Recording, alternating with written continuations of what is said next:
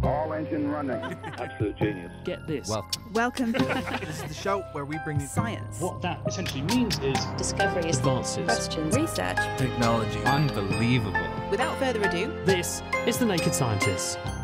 Hello and welcome. This is the show that brings you the latest breakthroughs in science, technology and medicine. With me, Phil Sansom. And me, Sally LePage. Coming up, why an eye of fire appeared in the ocean off the coast of Mexico, astronomers pinned down the birth of the first ever stars, and why some COVID tests can be tricked with orange juice. Plus, we're taking a hallucinatory trip into the world of psychedelic drugs. These substances are going through a medical renaissance. We'll learn how they work and how they might help to treat even the most serious psychiatric disorders. The Naked Scientists podcast is powered by ukfast.co.uk.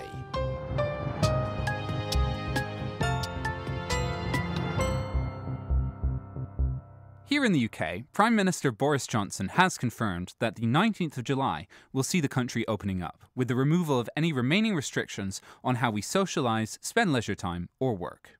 We must be honest with ourselves that if we can't reopen our society in the next few weeks, when will we be able to return to normal? When indeed. And despite climbing numbers of cases, policymakers have justified the easing of controls by pointing out that hospital admissions and deaths remain, thankfully, low. But when Chris Smith spoke to Loughborough University disease modeller Duncan Robertson, he pointed out that when considering the numbers of cases, we're seeing doubling around every 9 days. The problem with that, of course, is that we're still getting this link to hospitalisations. Hospitalisations are doubling at around the same rate. How does that compare with what was going on in, say, January and last autumn, October, November, and indeed last April? With January, we had the Alpha variant. Rates started to increase very quickly, but there was virtually no vaccination in the population then. What we're seeing now is we're seeing most cases actually happening in the unvaccinated. And of course, the unvaccinated are children and young people. But we're starting to see it creep up into the 20-somethings, 30-somethings, 40-somethings. And this is what has happened in the past with cases. They start in young people who are mixing and then move up the age ranges. But is that a valid comparison, the past with the present? Because obviously the past, where no one was vaccinated, we didn't have that protection, which we think is pretty good, conferred by vaccination, that we do now in those older people. Absolutely right. Vaccination has made a significant difference in terms of how much they go up those age ranges and how fast they go up those age ranges, but they're still going up those age ranges because it's not as though you reach 40 or 50 and everybody's had a vaccination. So still, if you look at the latest figures, we have about 9 out of 10 people who have antibodies. Some people in their 50s, 60s, 70s, 80s and above haven't had a vaccination or haven't had a second vaccination. And of course, with this Delta variant, more protection is after that second vaccination. If we look, though, at where we are in terms of the number of people who are in hospital, compared with previous outbreaks, we've got about between 1% and 2% of all of the beds in the NHS currently being used to treat people with coronavirus. Historically, we were getting up to the 40s and 50s of percent. So it's hard to argue this time that we're putting the NHS under pressure.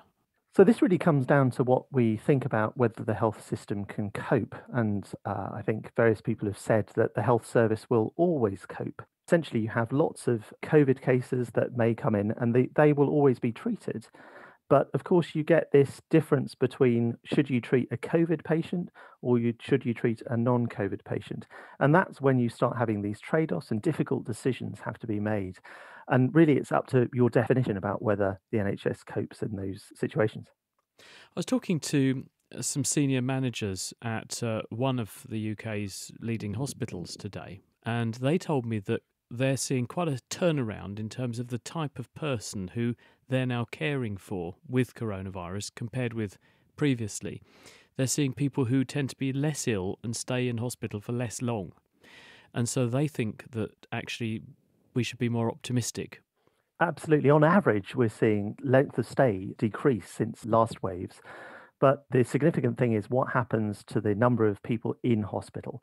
And even though the average stay may be low, we still have people who are long stayers, people in intensive care. So as well as looking at the rate of people coming into hospital, we have also had to look at the number of people in hospital. The numbers are really increasing on both. And if you get exponential growth or doubling of people coming into a hospital, then that poses a significant problem for the number of people in hospital. Yeah, sure, but I think it can grow exponentially, but it doesn't mean it grows exponentially to a point where it compromises care. It certainly has done in the past, but the numbers are much lower now. We've got, say, 20 to 30 people who are passing away compared to, in one case, 1,500 people in a day earlier in the year. The problem is we're still seeing a link between the rate of cases increasing and the rates of hospitalizations increasing. So even though we may have very low levels, it only takes a few doublings for that to become very significant. And really that link between cases and hospitalizations hasn't been broken. So if you allow more and more doublings of cases, you're going to allow more and more doublings of hospitalizations. We'll see what happens there as we approach July the 19th. That was Duncan Robertson. Last week, the ocean caught fire. Twice. Now, that's not something you can say every day. Firstly, the Gulf of Mexico hosted a glowing eye of fire not far from an offshore oil rig. And then, just 2 days later and on the opposite side of the world, a massive fireball erupted from the Caspian Sea, creating a column of fire that could be easily seen from 45 miles away. I spoke to geologist Mark Tingay from the University of Adelaide to find out what actually happened. There was a leak in a gas pipeline near one of the major oil and gas fields in the Gulf of Mexico. That causes a lot of gas, obviously, to leak out of the pipeline, and lightning ignited that bubbling gas and caused the big eye of flame that we all saw on social media. It did look incredibly dramatic. It didn't even look real, to be perfectly honest with you. It was incredible, and yeah, it is something that unfortunately we do see occur whenever we have a major fire associated with a major hydrocarbon leak in oil and gas fields. How can an ocean catch fire? It's surrounded by water. Water puts out fire, doesn't it? Yeah, that's what you think, isn't it? So the water should put out the fire, and in reality, it's not the water that's on fire. It is just the gas. So all the bubbles of gas, all the methane, natural gas that's coming out of the ground, bubbles up through the water, and then once it gets to the surface, it's essentially feeding that fire, but the water itself actually isn't on fire. It just looks like it. The images from that were, for me, it seemed like a kind of once-in-a-lifetime sort of image, but then it happened again. We had a second fire in the oceans, this time in the Caspian Sea. What happened there? Was it the same deal? The fire in the Gulf of Mexico was a broken gas pipeline near an oil platform. The fire in the Caspian Sea was actually a perfectly natural event where we had a big fireball that jetted out from the eruption of a major mud volcano on a very small island in the Caspian Sea. Wow, I've never even heard of a mud volcano before. What is a mud volcano? So a mud volcano is a part of the Earth where subsurface water and mud essentially come out of the ground. So if you think about a volcano, a normal volcano, those erupt molten rock and ash. A mud volcano is a bit like that, but it erupts watery mud. And along with it, it can also erupt a lot of gas. How big are they? Do they look like the mountains that we think of when we think of a volcano? Most of them in the world are very small things that might only be tens of meters in size. The ones in Azerbaijan are quite unusual in that they do look like real volcanoes. They can be hundreds of meters tall. So you've got this liquid mud, you've got these bubbles of natural gas erupting. What then sets that off to create what was such a dramatic mushroom cloud going into the sky of fire?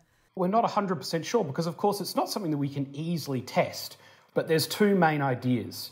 One is that it's just a very sharp drop in pressure. There's been a lot of simulation that suggests that just the very sharp drop in pressure could be enough to ignite the gas on its own. But I think another possibly quite likely situation is that when you've got all this very violent eruption of mud, it's not just water and clay. It's got boulders inside, rocks, cobbles, big chunks that can be half the size of a car. And these are things that are being violently thrown into the air. And of course, they can bang together and potentially cause a spark. And you really just need one spark to ignite that huge amount of gas. So this is the natural equivalent of striking two flints together. That's right, yes. What are the environmental consequences of these fires happening in these oceans?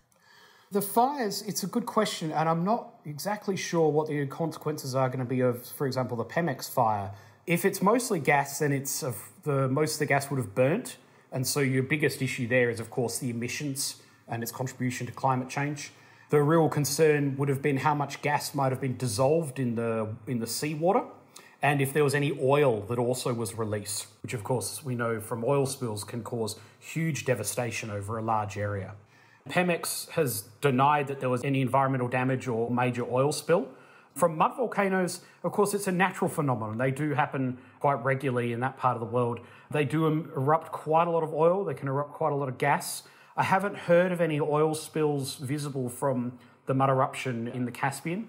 The impact on the environment there is probably quite minimal, and of course it's a natural event, but mud volcanoes do contribute significantly to Earth's natural methane budget that of course we take into account when we're looking at the impact on the climate cycle.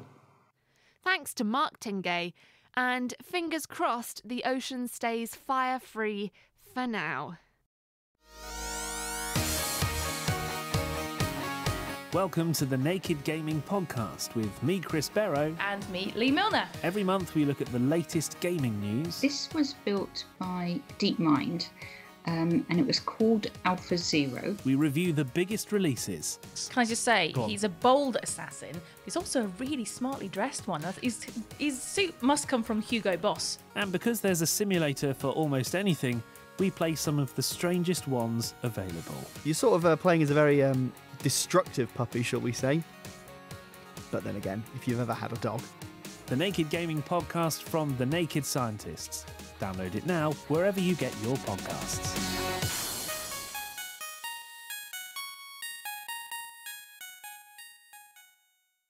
Coming up, how kids have been faking COVID tests to get out of school, and... It's like the holy grail of psychotherapy, a tool that allows a patient to go to a usually repressed and avoidant memory and to be able to do the work on that drug.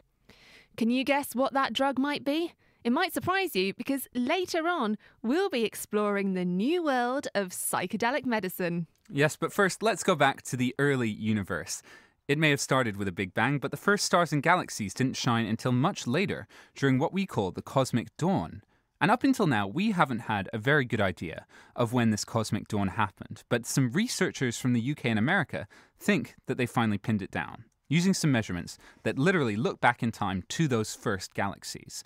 Richard Ellis is an astrophysicist from UCL who led the study, and he's here with us. Richard, can you tell us, how far back are we actually talking when we're talking about this cosmic dawn? Well, the universe itself is 13.8 billion years old. So that's about 3 times older than the Earth. And we're looking back about 97% of the way back to the beginning. So we're looking back to when the universe was in its infancy, only a few 100 million years old. That seems extraordinarily long ago to actually be physically looking at. Yeah, well, let's try to understand this. So the universe is a very big place, and light travels at a fixed speed. So when we use our powerful telescopes, we're time travelers. We're looking back in time. So the light rays have taken so long to reach us that we're looking at those sources as they were, not today, but as they were in the distant past. So the work that my group at UCL has done is to look at 6 of the most very distant objects. They're seen when the universe was 550 million years old. So that's about 5% of the present age of the universe. But we studied these objects in detail and determined how old the stars in those galaxies were at that particular time. So we can then backtrack from that moment and say, well, when did those galaxies actually switch on their stars for the very first time? These objects that you're looking at, Richard, if they're so far away, how can you work out how actually old the stars within them are? Because you must, the images that you get and the readings must be very, very vague and blurry. Yeah, these galaxies don't look familiar at all. They're physically little blobs. They're about, just to put it in context, our own galaxy is the Milky Way, and these galaxies are about a 20th of the size of the Milky Way. But they're in their infancy. They're forming stars very, very rapidly. Now, to age date, in other words, to figure out how old a group of stars is, astronomers have a well-known trick that has been calibrated and used very successfully for stars in our own Milky Way, which looks at a feature of hydrogen in the atmospheres of the stars, which tells us how massive the star is and particularly how old it is. And with Hubble and other facilities with these 6 galaxies, we've been able to measure this hydrogen feature and determine the age of each of these galaxies individually. They're not all the same age. Some of them are younger than others. And so the impression we're getting is, that cosmic dawn wasn't, just some sort of, Monday morning, it switched on and that was it. It occurred over... Right, let there be light. Not so much. It occurred over a period of 100 million years or so. Why is this important for us today? Are there sort of ramifications that we can take from this big, prolonged switch on? Yeah, let's talk about that. Why is this important? Well, firstly, these early stars, these first generation of stars, only have 2 chemical elements in them, hydrogen and helium. These are the only chemical elements that are formed soon after the Big Bang, when the universe began. All the heavier elements, including the stuff that makes up you and me, was material that was synthesized in stars. So by going back to this moment, in a sense, we're looking at the origin of everything we see around us, including our own bodies. God, when did all this happen? When did this begin? And the answer, since you haven't asked me, is 250 to 350 million years after the Big Bang. We were getting to that. Now, 250 to 350 million years. That's right. Now, let me say something else about why this is important, and that is astronomy doesn't change breakfast or, do very much for our daily lives, but I think it inspires people, particularly young kids, to get into science and engineering. And Cosmic Dawn, with a name like that, could make a good breakfast cereal that could get kids interested as well. Richard Ellis, thank you so very much. You can read about Richard's research in monthly notices of the Royal Astronomical Society. Now, let's move on from stars to soft drinks, because there have been reports that kids are using them to fake their COVID test to get out of school. You can actually find out how to do this on TikTok, and apparently all you need is some orange juice or cola. But is it true? And if it is true, how does it all work? Eva Higginbotham reports. Many of us are familiar with lateral flow tests by now, the small plastic COVID tests that we can do rapidly at home. But fewer of us actually know how they work, myself included. I didn't know that they even have gold in them. How much money do you think I could make if I collect all the lateral flow tests I can find and take the gold out? Pennies, probably. That's a really good question. You know what? I might have to go and do the calculation to figure out just... That's chemist Mark Lorch from the University of Hull. And when he heard reports about people faking positive lateral flow tests using various soft drinks, he took it upon himself to figure out how on earth this works. But first, here's how lateral flow tests are supposed to work. After swabbing the back of your throat and nose and mixing the swab with a little buffer solution, you put a drop of the solution onto the sample window, otherwise known as the S window of the test.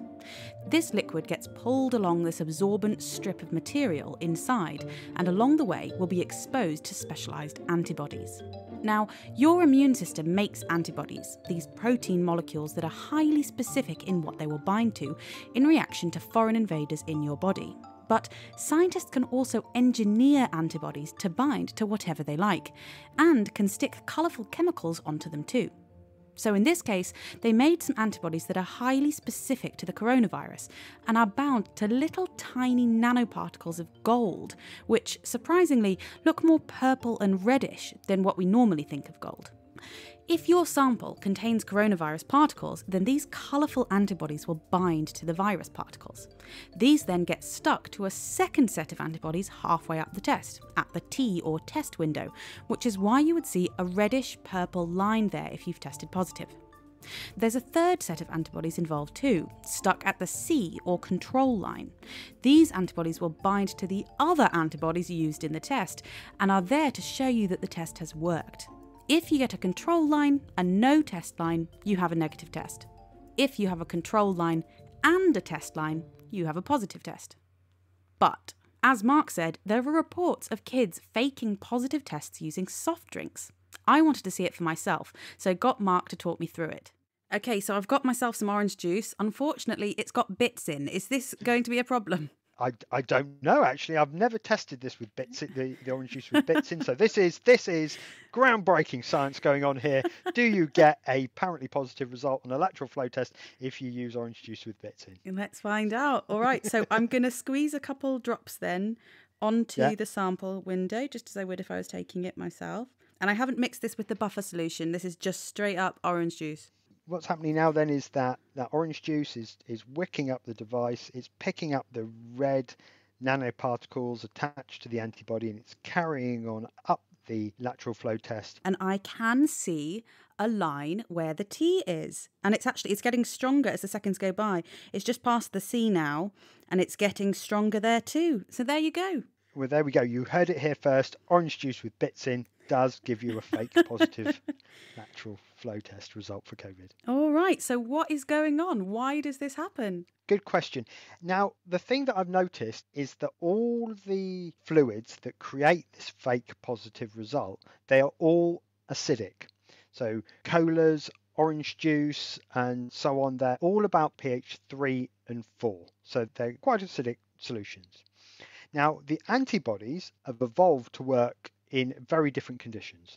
They work in your bloodstream, which is about pH 7.3, so almost neutral. And the acidity of these drinks and so on is then quite an alien environment to the antibodies. Now, antibodies are proteins, and proteins are really quite sensitive to the conditions around them, particularly the pH.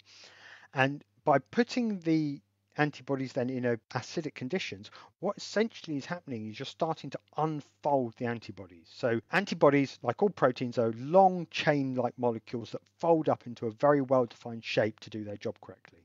And when you put them in acidic conditions, you cause the antibodies to unfold slightly. It essentially destroys the specificity of the antibodies for the virus, instead makes them stick to all sorts of other things in the solution, most obviously the gold nanoparticles. And that's what results then in that line at the T point.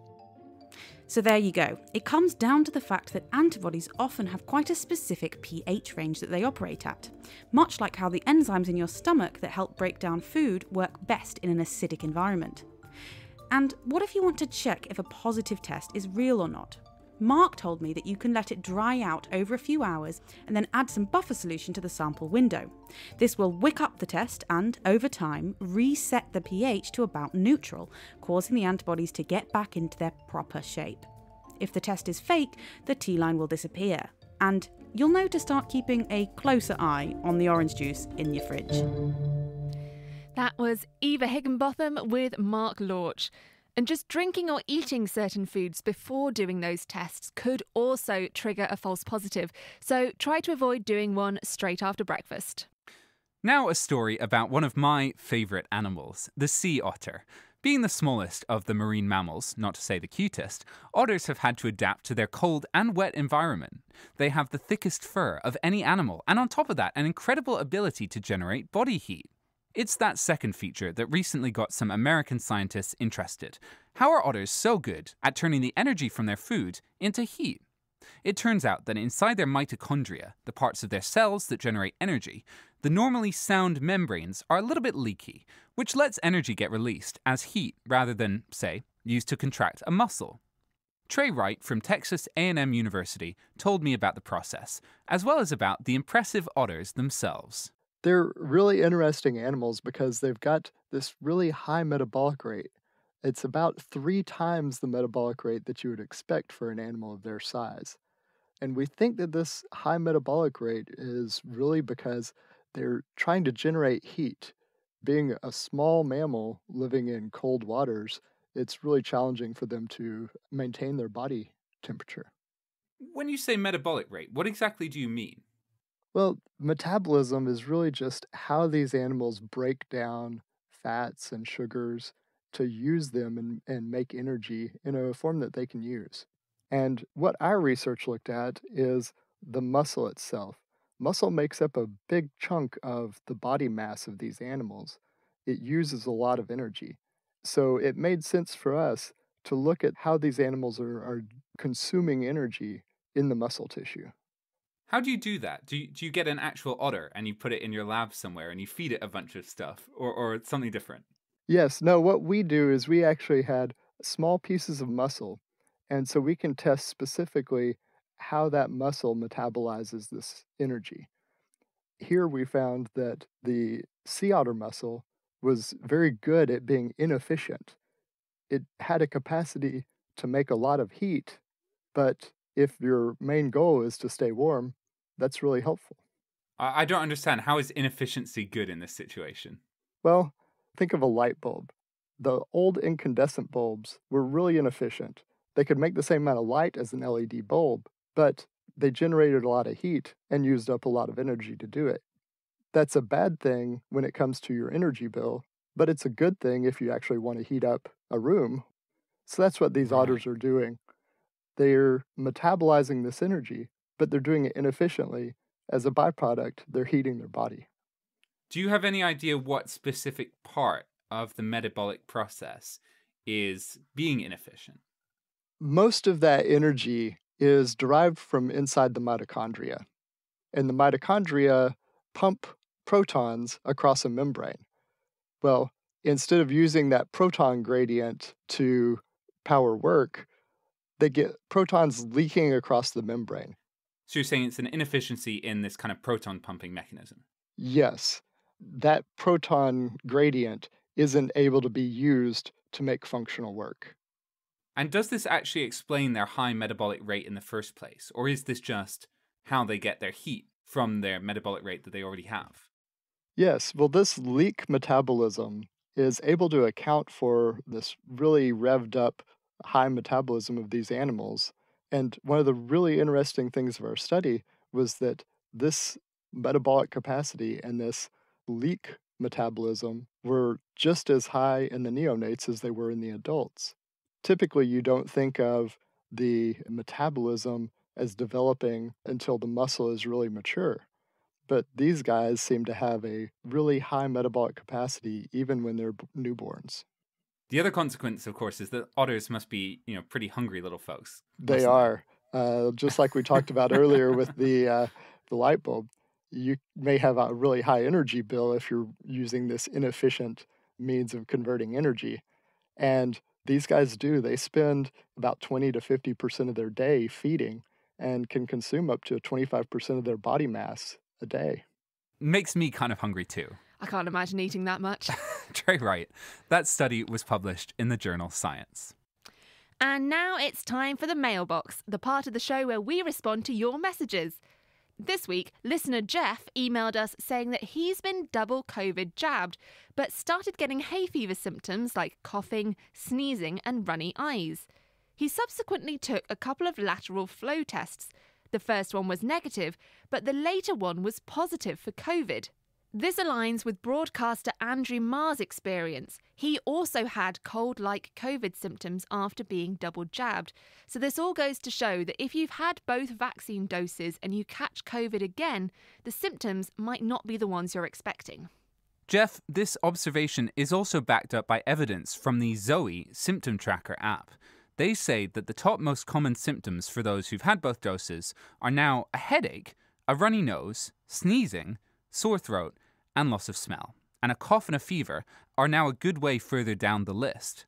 Now, this isn't 100% conclusive evidence, and the symptom tracker app obviously isn't catching everyone, but something to maybe watch out for. And if you at home would like to ask us anything, you can go to the form on our website, nakedscientists.com/question, or you can send an email into chris@nakedscientists.com. Much has changed for business owners, managers and staff recently, but with over 30 years' experience in telecommunications, award-winning independent company Spitfire have the expertise to make sure you stay ahead and can keep on innovating. Whether it's connectivity, MPLS networks, firewalls or phone systems, Spitfire can help. To find out more, go to spitfire.co.uk. That's spitfire.co.uk. Spitfire, telecoms and IP engineering solutions for business since 1988.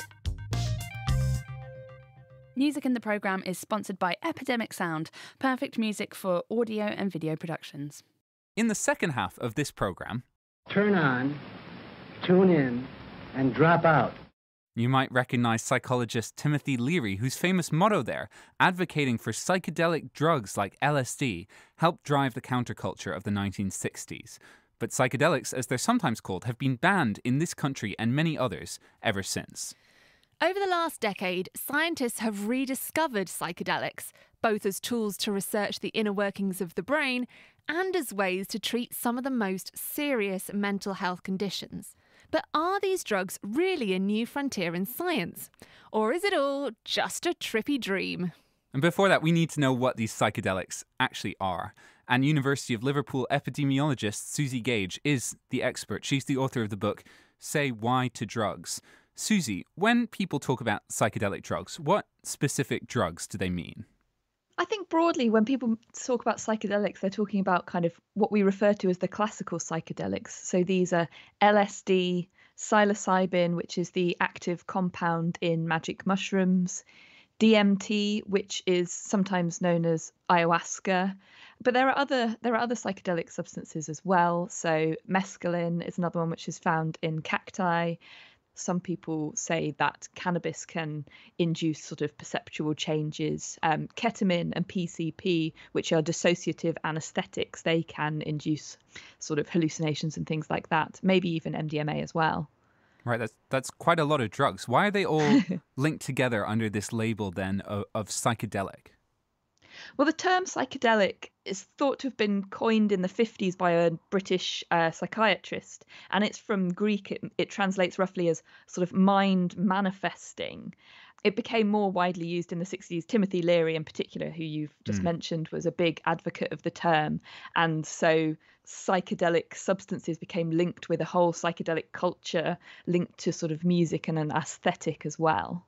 What does one of these psychedelic trips actually feel like? I mean, to the best of your knowledge. Yeah, I mean, that's a really good question because when we think about taking a psychoactive substance, so a recreational drug, we might all understand what it feels like to be intoxicated on alcohol. And if you see someone else intoxicated on alcohol, they have quite a lot of sort of signs that you can see what that looks like. I mean, sure, singing Three Lions, for example. I was going to say there's lots of those people on the news right now.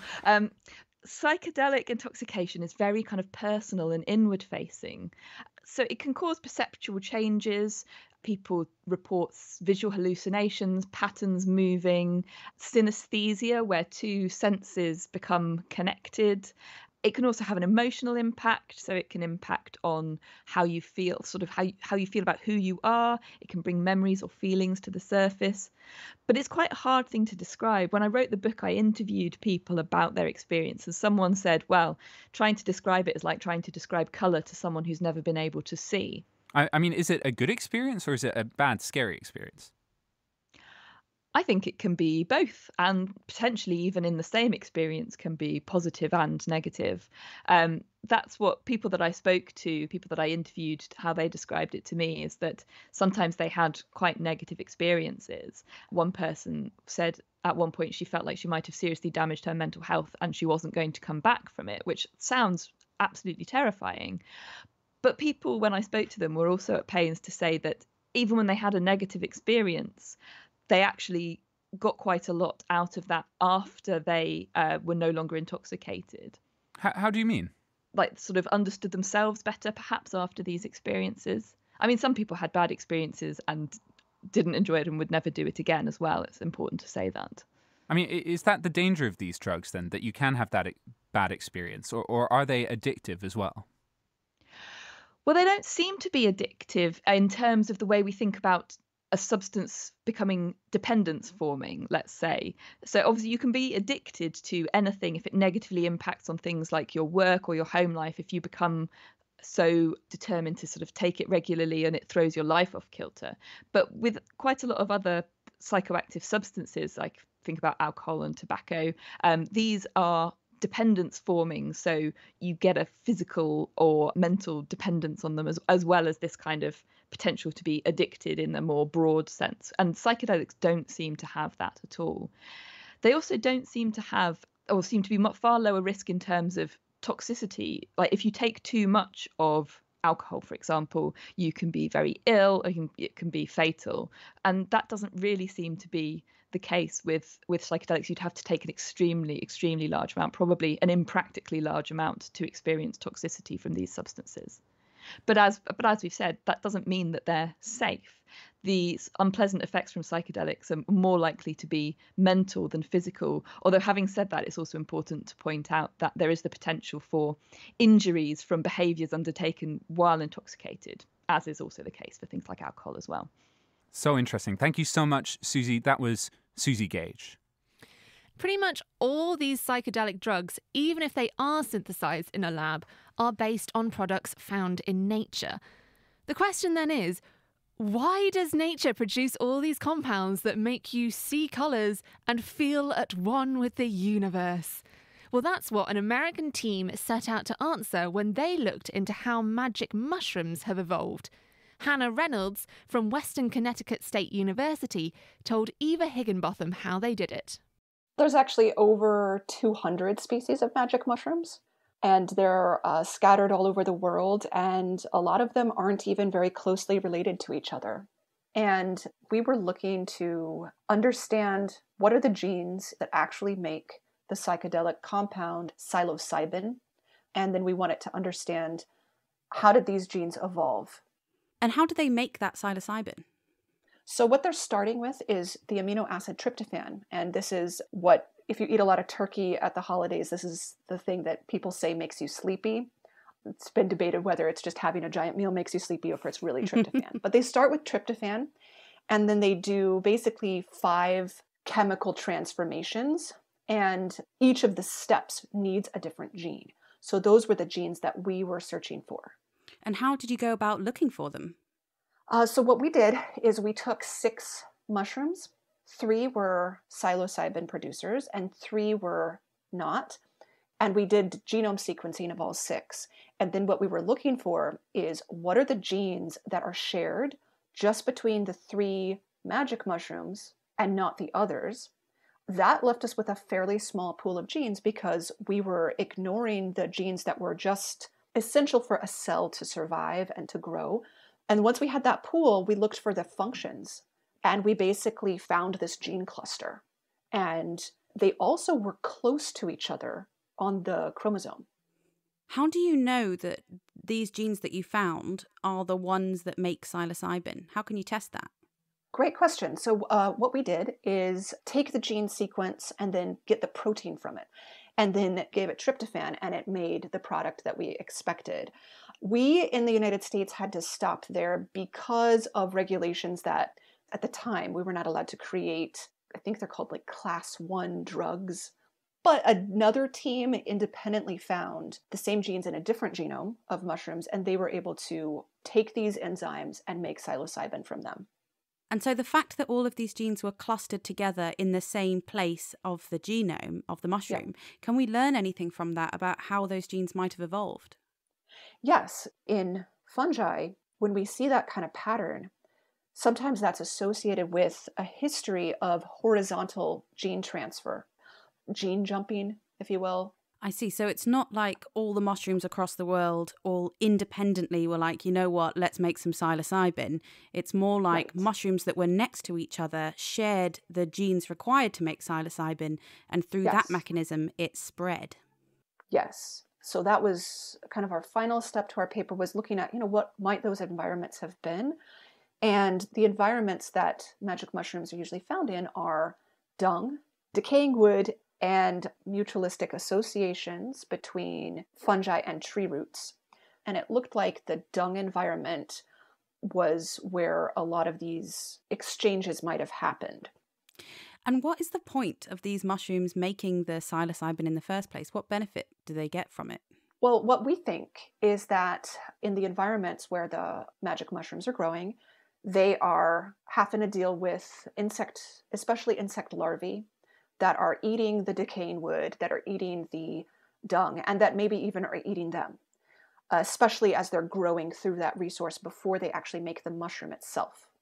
So we think that making these hallucinogenic compounds may slow down the insect enough that the mushrooms have a better chance of colonizing that material and actually growing and making a mature mushroom.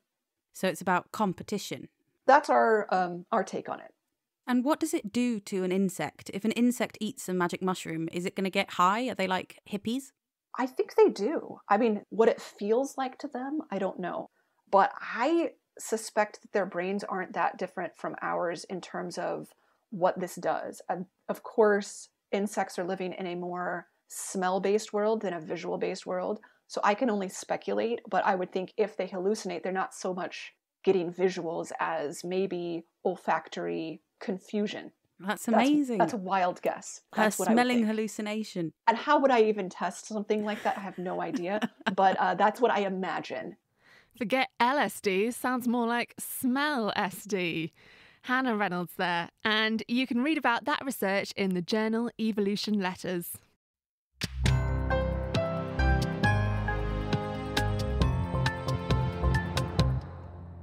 We're halfway through our ABC of LSD, our exploration of psychedelic drugs. We've heard what they are and where they come from. Now we'll find out their uses in medicine.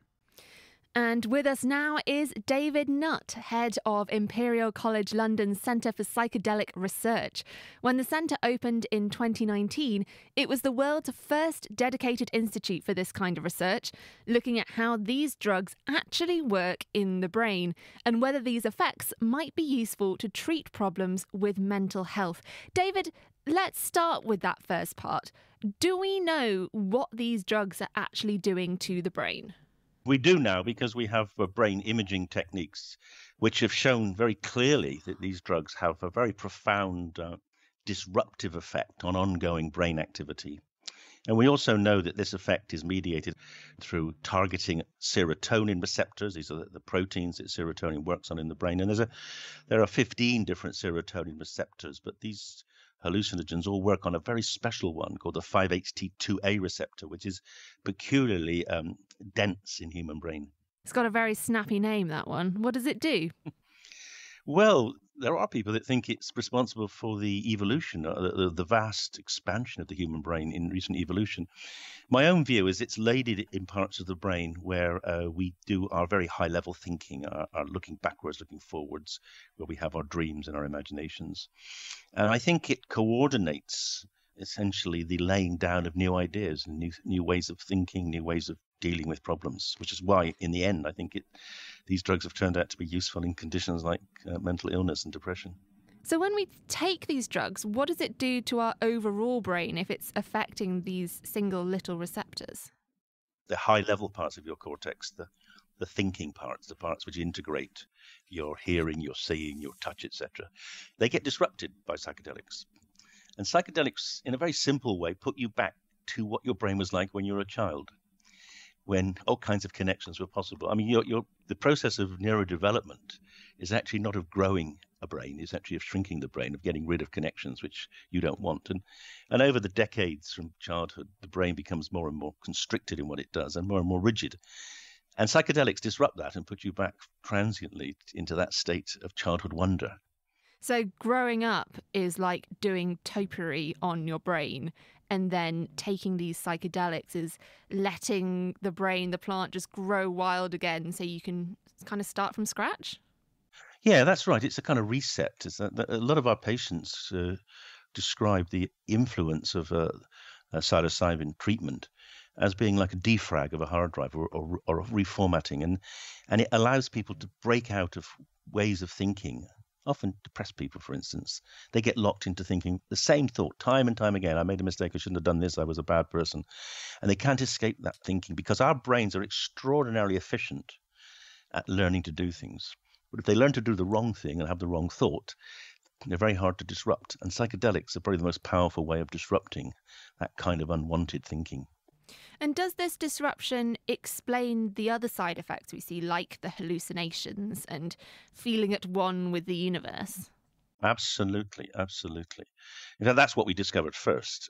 The reason we started treating depressed people with psilocybin was because we saw that the ability of psilocybin to disrupt the networks of the brain which contain thinking is the same as its ability to disrupt the networks which control vision and sense of self and position and place in the universe. So visual hallucinations, they're really remarkable because under psychedelics, your visual cortex temporarily is unable to properly reconstruct the signals in the eye into images. And those simple hallucinations, we know from sophisticated electrophysiological experiments that those are the very early ways in which you reconstruct what you see. So under psychedelics, you actually see the primary workings of your visual cortex, which is actually, I think, extraordinarily interesting and cute and something which you haven't experienced since you were a child. David Nutt, thank you so much, and we'll be coming back to you in just a moment. Now, what about the other part of the coin, the potential use of these drugs in treating mental health disorders? Well, this kind of research isn't limited to Imperial College London. There are trials going on all around the UK and in other countries. In Bristol, a company called Awaken Life Sciences is trialling the use of MDMA to treat addiction. MDMA isn't a classical psychedelic drug. In fact, as a rave drug, it's also known as ecstasy. But as psychiatrist Ben Sessa told me in the clinic, it has some surprisingly useful properties. MDMA has an amazing capacity to induce a state of empathy and to turn off the fear response. Now, this is very important with people who have trauma-related disorders, particularly addictions, post-traumatic stress disorder. It's very difficult for people to do therapy with these disorders because the trauma is so intense they can't recall the painful memories without wishing to flee and end the treatment. MDMA has a remarkable quality to turn off the fear and allow you this brief few hours in which to carry out trauma-focused psychotherapy. Oh, interesting. So can you still remember what you're thinking about, but you don't feel afraid? Absolutely. It's quite pharmacologically unique, MDMA, in that it just turns off the fear response whilst leaving the other faculties intact. Based on the study that you've done, how well does it actually work? It was what we call an open-label pilot study, and we need to do some randomized control studies to further that research. But the outcomes were very positive indeed. With the control group, around 75% of people at 9 months had returned to pre-detox levels of drinking, compared to just 20% in those that underwent our MDMA therapy. That does sound like a big change. What's the link, though, between trauma, which MDMA is helping people kind of access, and alcoholism? There so often is trauma, particularly childhood trauma, abuse and maltreatment, that emerges very early in life and causes disruption to a person's attachment relationship. Now, the attachment relationship is the blueprint for our psychological functioning throughout life, and it's very well known that damage to attachment relationships is associated with most, if not all, chronic mental disorders. So it's no surprise that those patients who become addicted to drugs of all kinds so often have these difficult childhoods and poor attachment relationships. So is it as simple in your studies as you give people a pill and then they feel better? Because I think people are quite wary about the idea that you can solve a mental health problem, got so many different causes, with like a single drug. Absolutely. And I think the interesting thing about psychedelic research in general is this is the antithesis of the way we currently use drugs in psychiatry. Most mental health medications one takes on a daily basis for weeks, months, decades in order to mask symptoms. The interesting thing about psychedelic-assisted psychotherapy is you only need to take the drug on a few occasions mixed with psychotherapy, and that's where it really works. Oh, so it's talk, drug, talk. Yes, the bulk of the work is in the non-drug post-integration sessions. You rarely get a one-size-fits-all medicine in the field. So how many people does this actually seem to work for? Well, the results of psychedelic research of the last 15 years have been staggeringly good for a range of different compounds, psilocybin, ketamine, MDMA, across a wide range of psychiatric disorders, including addictions, anxiety disorders, depression. So it remains to be seen how well psychedelics could be used in psychiatry. But so far, the results suggest that the applications could be very wide indeed across multiple disorders. Indeed, we may one day look back and think, why did we ever do psychotherapy without drug assistance with psychedelics? You really think it's that big of a deal? We have to be very careful not to get ahead of ourselves here. One of the reasons this research died in the 60s was because there was too much of a messianic approach that these drugs were panaceas. They're not panaceas. Mental health is complex. There's psychological factors, social factors, as well as biological and genetic factors. But it certainly seems, looking at the results of the last 15 years, that the results are extremely good indeed. Where do you think this is going then, Ben? Am I going to be able to go to my GP and they prescribe me some MDMA? If the research continues at the pace it's going, then we should see MDMA approved as a drug to treat trauma-based disorders in around 2023. Psilocybin, a couple of years after that. Ketamine is already available for the treatment of these disorders. And one of the big goals we have is to make sure that this appears on the public health service. It's no good if it's just confined to private medicine. So we need to work with the regulatory authorities and with the funding authorities to make sure that this is free public access healthcare for everyone. Psychiatrist Ben Sessa. David, let's leave Ben's predictions to the side for just a moment and talk about the clinical research, because Ben was doing trials on MDMA for addiction. Are you doing similar studies? And if so, have you got any results? So our primary target has been depression. We've done 2 trials of psilocybin in depression. The first showed it was the most powerful treatment ever for resistant depression. A single trip produced 50% reductions in depression scores within a day. And many found quite long-lasting benefits. A few of those people from that first trial are well 8 years later. And then we went on to compare it with a conventional antidepressant, an SSRI called escitalopram. And again, we found it worked on most range of symptoms better than the SSRI. So now we're moving to other disorders. We're currently in Imperial. We're doing a study in anorexia, and we're setting up a study in obsessive compulsive disorder. And you might say, well, what have they got to do with depression? And the answer is that those 3 disorders are all what we call internalizing disorders. They're all disorders where people get locked into thinking, ways of thinking that they don't want to be locked into, but they can't escape. And we think that psychedelics might have the power to break down that overlearned, that sort of repetitive stereotype thinking.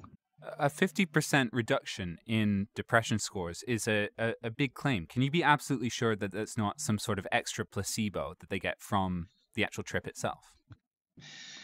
Well, there's clearly a placebo effect of being involved in intensive research treatments, but comparing it with the best antidepressant we've got, which is what we've just done, one of the best antidepressants, and showing we get significant benefit over and above that, convinces me that this is actually a very powerful, it's more powerful probably than any other treatment we've had. And does it last? Well, for some people it does, but for others it doesn't. And this is the big challenge now. The real research direction now is to see how we can maintain the effect. And it may be we have to give top-up treatments, maybe 2 or 3 times a year. Or it might be we want to do something else. We want to get people well and then keep them well, perhaps with a traditional antidepressant or some other kind of psychotherapy. That's where the real research challenge is over the next few years. And so, David, are you suggesting that people with depression go out and take LSD, pop some magic mushrooms, Definitely not, no, because we know that when people with depression have a psychedelic experience, it's generally not pleasant. It's challenging. They often go back to the traumas which led them to be depressed in the first place. We really don't recommend self-medication because you could have a bad trip, which could be very distressing. And our trips are obviously always looked out, people are always looked after by therapists. But beyond that, we think there's a real benefit for having the therapist there the next day for what we call the integration session.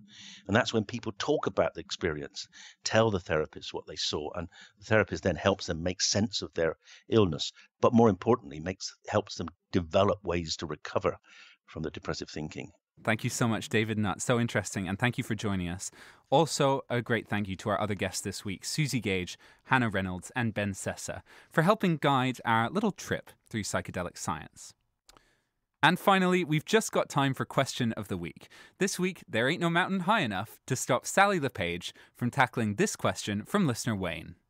We've always learned that heat rises, but it's normally cooler in the mountains. Shouldn't their higher elevation make it warmer there? Lace up your hiking boots and pack your energy bars as we're heading up to high altitudes. And our expedition leader to guide us towards the right answer is atmospheric physicist Simon Clarke.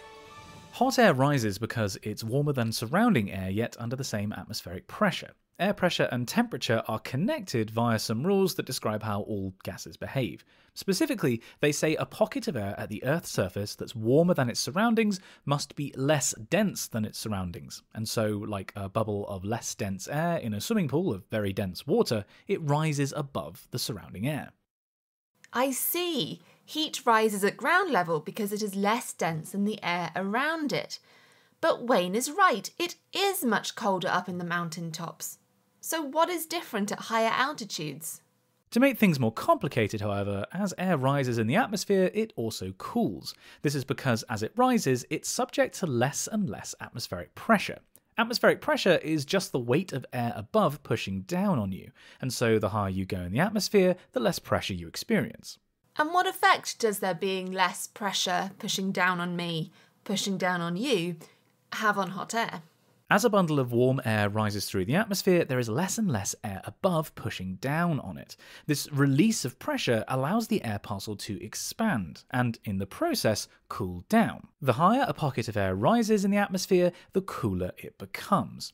Generally, a parcel of warm air will only rise so far before stopping, having cooled to the point where it is the same temperature as its new surroundings. This means, according to the rules describing how gases behave, that it's the same density as its surroundings, and so has no motivation to rise any further. This process, known as adiabatic cooling, combined with the fact that the atmosphere is heated from below by the Earth, means that the atmosphere gets colder as you get higher and higher, and hence why mountaintops are cold. So that solves it.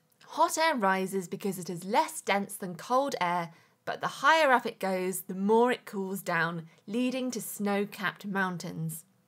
Next week's question might be a little more hairy, as Beth asked, "My dog is always licking her fur but never gets a hairball. Why don't dogs get hairballs?" Can you help cough up an answer to Beth's question? If so, come join the debate on our forum, nakedscientists.com/forum, or if you'd like to ask us a question, we're on chris@nakedscientists.com. And I'm afraid we must leave it there. Next week, we're going to be asking, what's a bee's favourite flower? What do your genes have to do with your body odour? And much more as we go behind the scenes of the Royal Society's Summer Science Exhibition. For more from The Naked Scientist, head over to our website, nakedscientist.com. You can also follow us on social media. We're @NakedScientist. And why not leave us a review wherever you get your podcasts? The Naked Scientist comes to you from the Institute for Continuing Education at the University of Cambridge and is supported by Rolls-Royce. I'm Phil Sansom, and from all of us here at the Naked Scientist team, thank you very much for listening, and goodbye.